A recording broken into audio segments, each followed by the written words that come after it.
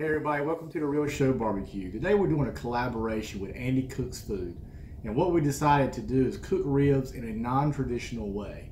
Be sure to check out Andy's channel up here. He's a good guy, funny to watch. He does a lot of different reviews on things as well. So make sure you go and check out what he's going to do with his ribs.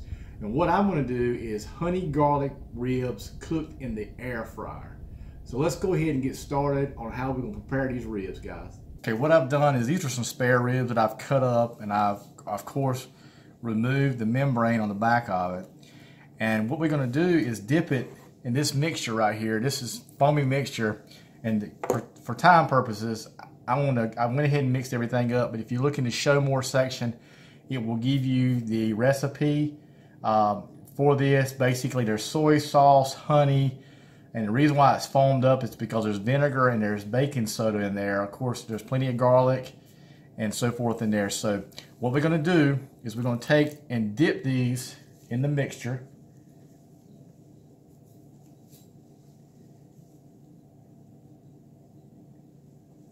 I'm just going to do a couple, just kind of lay them out right quick.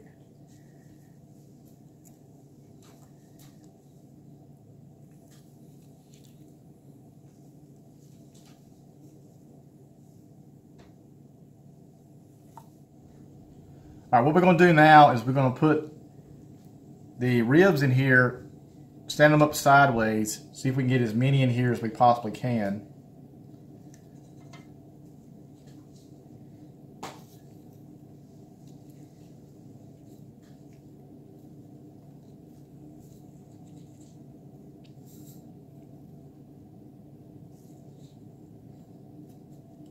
I don't want to overcrowd it.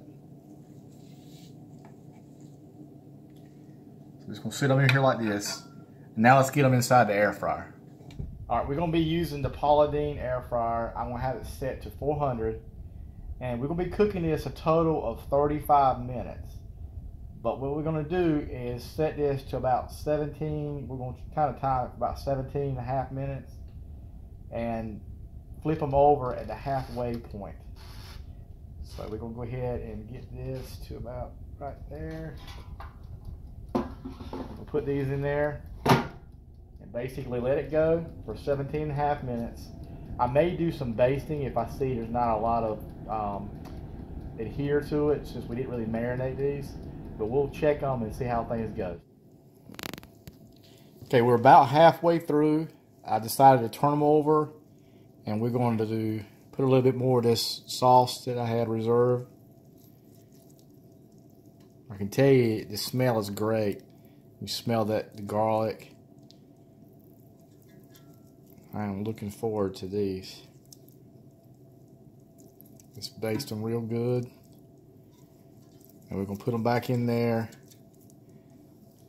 And for about another 15 to 17 minutes.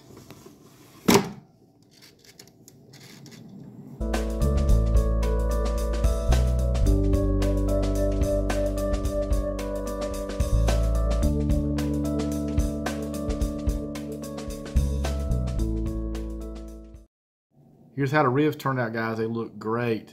The flavor is awesome again, so let's give them a try.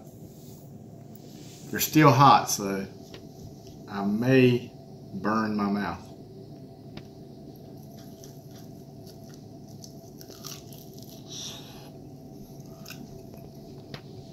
You can still see the steam coming off of them. This is a great flavor. It's got that Asian flair to it. It's got the soy sauce and the honey and those seasonings in there. It's got a really, really good flavor. I did not marinate it. I was afraid if I didn't marinate it for a period of time that it wouldn't have a really good flavor to it, but I didn't.